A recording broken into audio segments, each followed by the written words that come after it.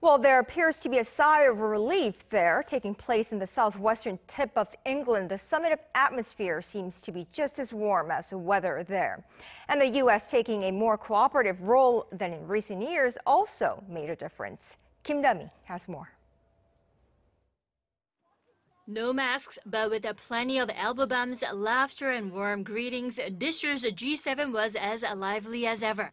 After greeting one another on a specially built wooden gangway on the Atlantic seaside, the leaders and guests put on big smiles for a socially distanced family photograph. It is genuinely wonderful to see everybody in person. I can't tell you what a difference it makes. Though bombarded by the press, the leaders were at ease in their partition-free conference rooms with some lighthearted moments like U.S. President Joe Biden jokingly telling journalists to leave the leaders alone and go swimming. Many observers have said the atmosphere was also brighter with the new U.S. administration as a more cooperative partner.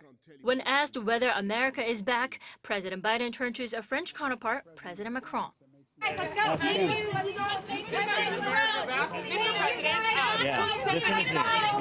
The friendly vibe this time contrasts with the summit in Quebec 3 years ago, where Trump and Macron had some tense handshake battles. Supporting their husbands on the global stage, the First Ladies, many of whom met for the first time in Cornwall, also took time to get to know one another.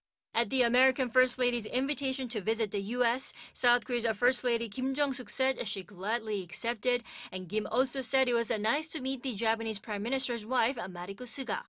Things were pleasant on the second day of the summit too, with a privately held beach barbecue dinner where Prime Minister Johnson's 1-year-old stole the hearts of the guests.